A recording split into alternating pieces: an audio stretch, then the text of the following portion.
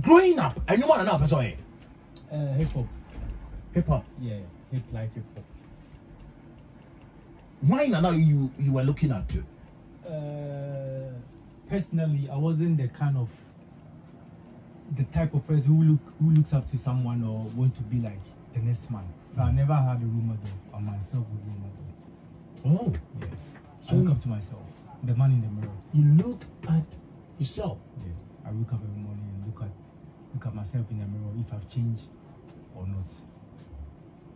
That's what keeps me. What are your intentions behind music? What do you intend? Why do you intend to do music? There are so many jobs of which a young man like you, but you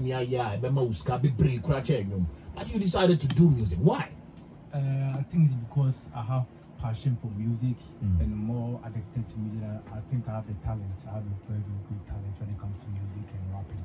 So that's why I switched from going for like a regular job like being a lawyer, doctor, to switching to entertainment side, being a musician. Yeah.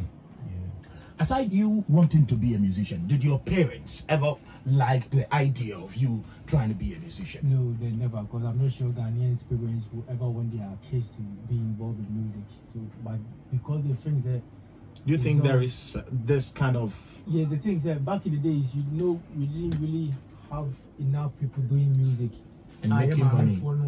Like, but they saw lawyers, teachers, doctors, and then all that.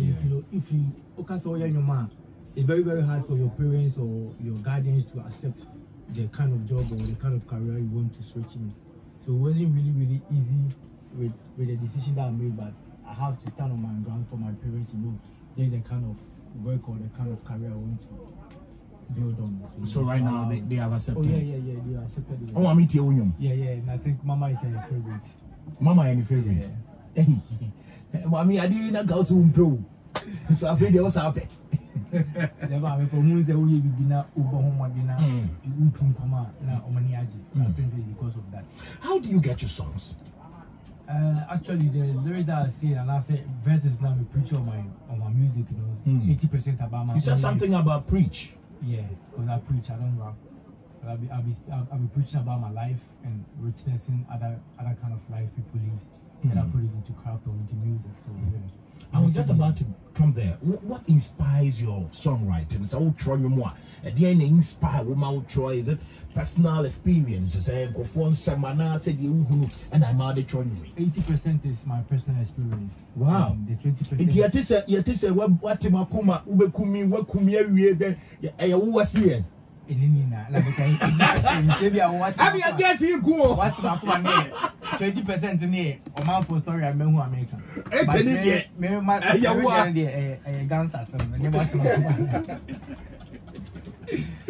I see. I see. So, outro, one can sound outro. Yeah. And then you compose your songs as well. Yeah. Wow.